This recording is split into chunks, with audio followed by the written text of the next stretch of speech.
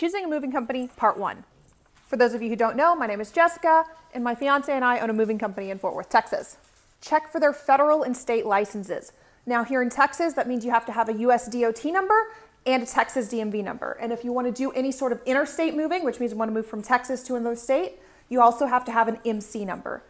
These are ours. We don't have an MC number because we don't do any interstate moves yet, but we'll have that in the future. Okay, but why does this matter? A, it means that we have at least the state minimum required level of insurance. And B, it means that we've gone through federal safety programs to be able to safely move your goods. Like and follow for part 2.